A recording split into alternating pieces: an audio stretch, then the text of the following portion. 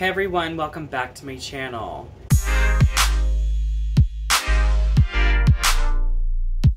If you're new here, my name's David. Great to meet you. Now let's get started in today's video. Here's a really quick Dollar Tree hack.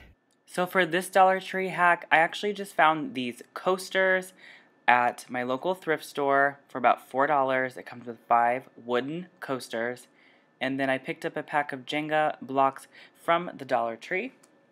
I also picked up some of this tacky glue, and I actually really like this glue. I think it holds very well, but you can use hot glue or E6000 and or both. So basically all I'm doing is gluing the blocks together with the glue. Now this is not an instant hold, so this will need to sit for at least 12 hours.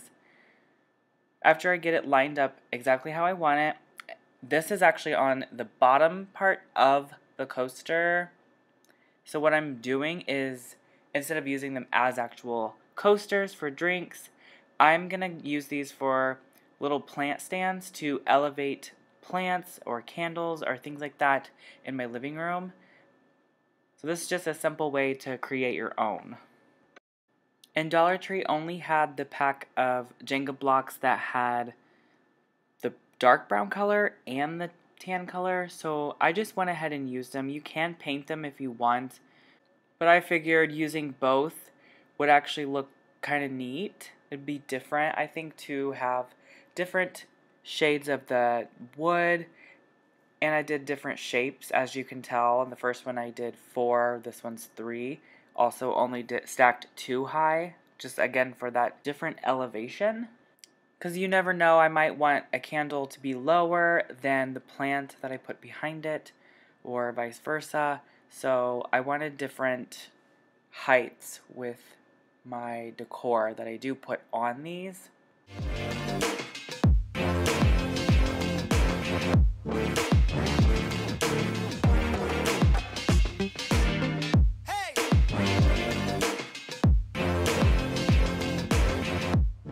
And once you are all finished with the glue, I actually just went through and wiped the excess glue off, and I let them dry upside down. This is our finished result. I hope you guys like these. I actually love these. They're super cute. And if you guys watched my previous video on my current home tour, I showed you guys this little area here where the placemats were hanging on the wall. So the 3 on the bottom right hand side are the 3 that I made, and I'm going to show you right now how I made them. For this next project, I grabbed 3 of these placemats from Dollar Tree. And for me, it didn't matter what color, because as you can see here, all we're going to do is paint them. I just painted the front side. As you can see on the back here, I'm not going to paint this. I didn't see why I should paint it, since it's going to be hung up on the wall. You won't even see this side. So what I'm doing now is that I'm going to go ahead and cut a piece of twine, and then I'm going to hot glue it to the back. So I'm basically just making a little loop. I tried this glue, but this was, again, you guys don't use this glue like what I'm doing here. It will not hold right away. This takes hours for this to dry. So this particular glue, do not use if you're doing like a hang like this. Just use hot glue. It's not gonna hurt the material of this placemat. So I set that one to the side to let that dry. So this blue one here, I actually wanted to create different sizes. So I end up cutting this a bit smaller, and I just followed the line all the way around. And it doesn't go like completely like all the way around like in a perfect circle, so you do need to watch your outer edge rather than the inside, like inner edge, or you know what I mean, not inner edge. You know what I'm saying. So you want to like follow the outer edge with your eye as you cut around, just to make sure that it does end up in a perfect circle. Or you could place something on top of this and trace over it with a Sharpie and cut the line. You know what I'm saying? You know what I'm saying. Alright, so now once that is cut to your liking, I actually went ahead and took twine, which I already had on hand, but you can buy this from Dollar Tree or Hobby Lobby, any other craft store that you don't mind stopping in and picking up a few other items. So the twine I had was like $1 or something. I don't even know. Well, anyways, I'm going to use that tacky glue, but again, you can use hot glue. And I think I actually end up switching to hot glue because this glue, like I said, it takes hours for this to dry. So it's not going to stay unless you clamp it, and that's just not, yeah. So here's the hot glue gun. Like I said, I do this so that you guys learn from my mistakes, so that way you guys can do it the right way the first time. So now I'm just gluing this on the outer edge, just so you don't see that I actually cut the placemat, and this will create a clean, finished edge.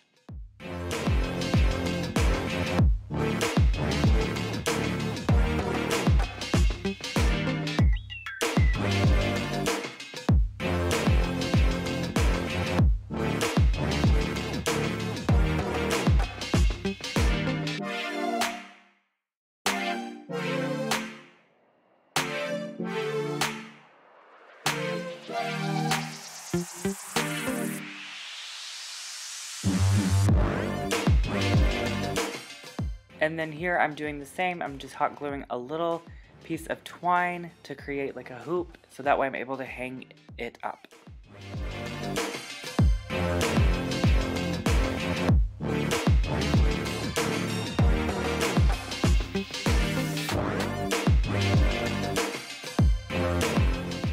Now this is the fun part where I'm just going to go ahead and paint over the twine and the placemat. This is the front side, obviously. The back side has that little piece of twine glued to it. So I actually just poured different colors of paint. I wanted it darker, so I did like a black mixed with tan and this off yellow color. And just kind of bounced my brush in there to kind of get all those little cracks and crevices in that placemat. If you don't do that, you will see the blue through. So you want to fully saturate this placemat. That way you're not able to see that it's actually a plasticky or acrylic material. I'm not even sure actually what it is made out of, but you can definitely tell it's not a natural fiber. And yeah, you want to make this look as natural as possible, just to go for that boho chic look. And I have also seen these placemats hung on the wall in farmhouse design as well. So if you like farmhouse and you like these placemats, I definitely recommend making a few. And you can do them in any color you want, but I think they're pretty affordable. This is $1. I had the paint on hand, I had the twine and the glue on hand. So I suggest making your own. And if you don't want to make your own and you just enjoy watching this video, please give it a thumbs up for me. That would be awesome. And you could even go to Hobby Lobby and use a 40% off coupon, or go when they are on sale, which is what I did. And I got 4 really beautiful ones for about $20. Or you can actually go thrift shopping like I also did and find them at your local thrift store. They look like little baskets or basket toppers. Super cute, very inexpensive. You can spend $2 to $4 on each one at the thrift store and create your own decor on your wall.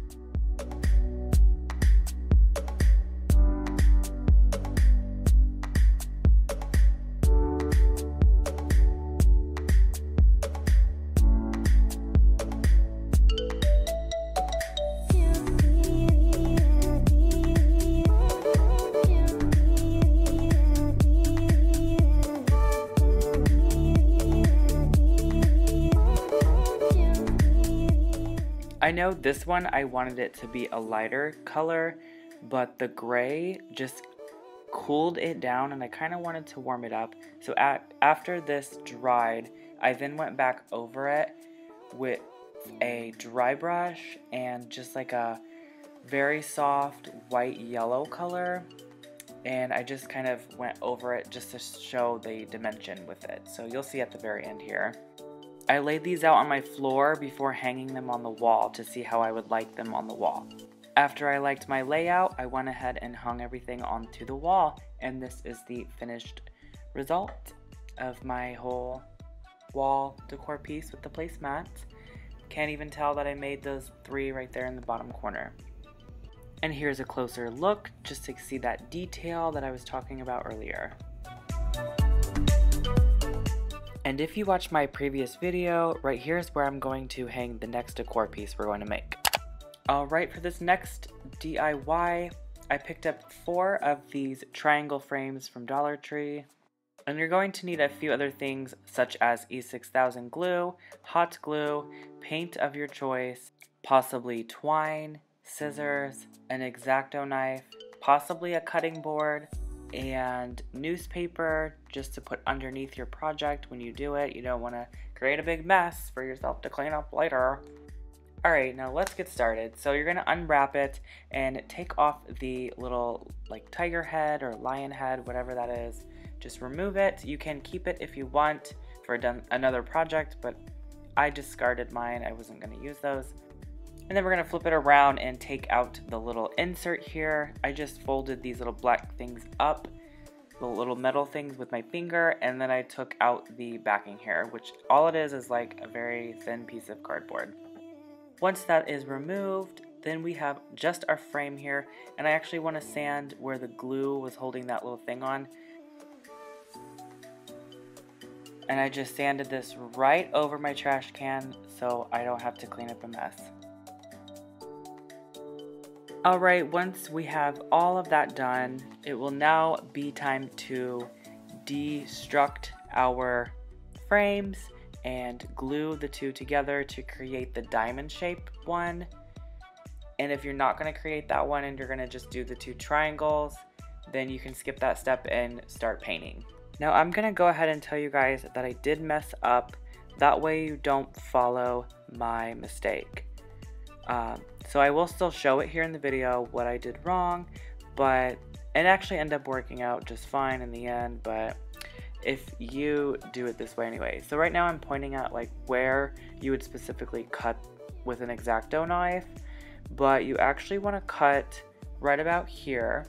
And I'm not sure if you could see where that arrow was pointing, but it's basically you're cutting off the whole bottom half of that frame. So you can see here that it just snapped apart and there's this little metal piece right there, and I take it out with pliers. That is not what you want. You actually want to cut that whole piece off. So the bottom piece right here that's loose, that actually the whole thing will be gone, plus some right here with the arrow. So basically where those white arrows were pointing, you'll actually cut the top one and not even mess with that bottom one. So that's the mistake that I made. I ended up cutting a piece off of the bottom one where that little line was sketched in with the X-Acto knife, and I cut the little chunk off, as you can see here, and then re-glued it to the other part of the frame that I'm actually going to be using. There was really no need to do all that. I just wasted a lot of time because you know I'm using that tacky glue and it had to dry for like 12 hours, and I was just like, when I found out when I put the frame back together as the diamond shape and then put the thin piece of cardboard back in, it did not fit. I'll show you right here. So right here I'm showing you I'm gonna glue these 2 sides together, which in my mind it made total sense. You know, it's the diamond shape I want. I'm gonna glue it and tape it after it dried and everything, and I tried to insert the backing back into it. It did not fit. So now it's the next day, I let it dry, and now I moved on to the painting step. I mixed a red with a green to create a mucky brown color instead of just straight black. I painted it, and then I took this bronze color and I painted over it just very lightly to create like a wood grain effect with the brush, if that makes sense. And I also went ahead and painted each triangle separately. So I just painted 2 of them black and I painted 2 of them white. But I'm about to show you what I'm talking about where it did not fit the diamond shaped frame. So I wanted to like leave this part in the video just so I can show you guys what not to do. That way you get like a better feel. So in the beginning I had told you guys where to cut it and re-glue it. honestly, I'm kind of a little upset because it was a waste of time. So really, I'm going to show you on one of the triangles right here. But the reason being, like, you can obviously see when I put the backings back in, there's this gap in the middle. Now, if you like that and you want your wall to show through, that's perfectly fine. And also, you could, if you were like following through with the video, you can see like where I had cut the piece off and like re-glued it and everything like that in the beginning. Well, here is another triangle piece, and when I lay this on top, you can see exactly where we actually need to cut that piece off, which is going to be right here, going this way. So we cut that off and discard that piece, and then all of this, and cut this off right here, just like that where my finger is. So that's like the section you will cut out. And then once it's cut out on both of them, you'll have a cut right here and right here, and those should be able to just butt up right next to each other, which would butt these two next to each other. You can see my cat's paw print. You guys have been walking on the table. I am a little upset just because like I've already painted it. I popped these in and I'm like, really? The cool thing about keeping these back thing is it has this little piece where I'm actually able to still hang the whole thing as a unit. I'm not sure if I'm just gonna go ahead and glue some black stock card and just call it a day, or if I'm just gonna leave it open, but I am gonna paint my design on it now. Make sure that this is secured together. I'm gonna flip these around on the back side, and then I'm just gonna secure them with some tape. That way, when I do paint my design on here, it'll be nice and ready to go. All right, I flipped it around to the other side. I do need to see if I can wipe this paw print off. I really don't want that on there. All right, that paw print is gone. All I did was use some cleaner and clean this off to save for acrylic paint, so it's ready to be painted with my design. All right, I'm just using white paint, and I'm gonna use a smaller brush that's kind of flat and a smaller brush that's like longer and fluffier for this design. I'm gonna start off with the short flat brush, and we're gonna go ahead and start doing detail work right in the middle. I am gonna show a picture here of my inspiration, kind of what I'm copying, I guess, off of Pinterest. So you can see here I like the eyeball design and the sun design.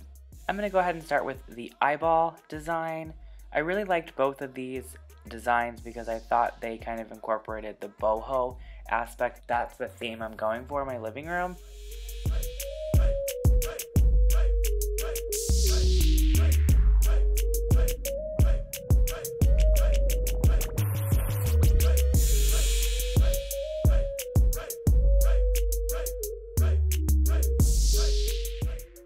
And here is the finished design, and I'm going to show you what it looks like hung up on the wall inside the frame.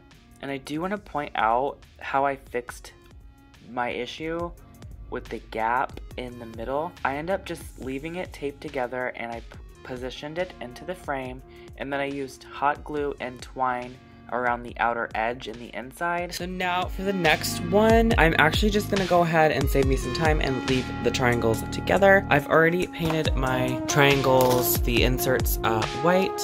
So these will be two separate pieces that I'm doing. I left this black, and I'm gonna just use that same bronze colored paint, and I'm just taking a whiter brush and I'm gonna just feather it over the black. I want to round all three sides. All right, now that these both are painted, very lightly coated, that way you can see some of the black show through and have that stroke to give the wood grain effect. All right, for this design, I'm using this just roll of tape just to kind of get an idea of where the circle is gonna go, because I'm creating that sun design. And again, here's that picture of it.